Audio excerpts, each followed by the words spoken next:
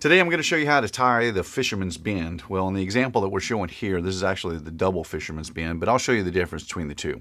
So this is a very versatile knot and one that's important to learn because it can be used for so many different things. In the first example, we're using the double fisherman's bend in order to attach two ropes together.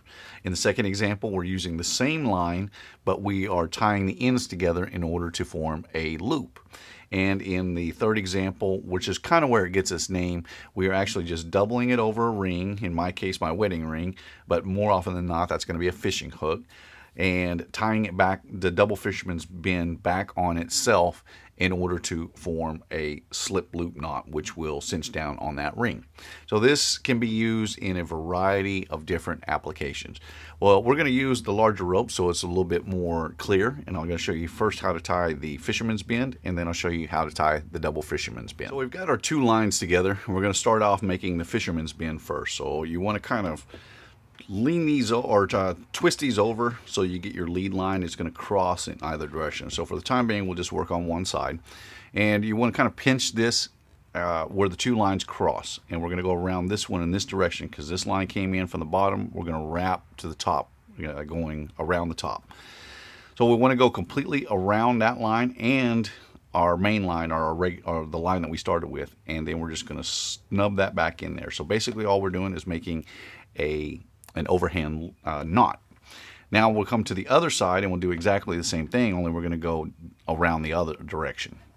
So we'll go around both of them, and we'll lift the loop here, and we'll send it right back through the side we came out, and we'll kind of snug them together. And then when you pull them together, those two X's will meet. You kind of see how one went in one way, one went in the other way. So when you put it together, that forms the fisherman's bend. Now, more often than not, this is done in the double fashion. So let's just take this apart real quick, and then we'll tie the double fisherman's bend. So for the double, you're going to want a little bit extra lead line because you're going to need it. It's going to take another wrap. So we're going to start off the same way. Going to cross it right there, kind of pinch it. We're going to go around once, and we're going to go around a second time, and then we're going to go in between those two loops and then snug it down so we get two wraps around that rope.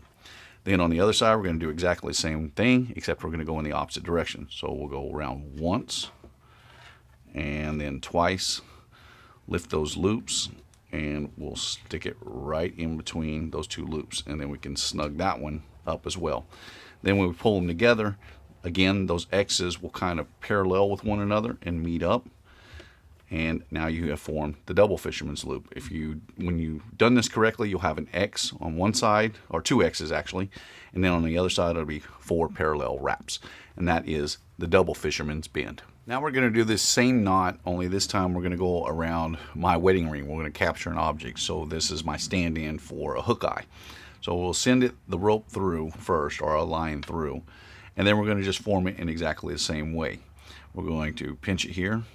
Let me get a little extra line to work with. We're going to pinch it there, and then we're going to go around once, go around a second time, and then we'll lift those two loops. Well, I didn't give myself enough line yet, so let me try that one more time. We'll give a little extra line here.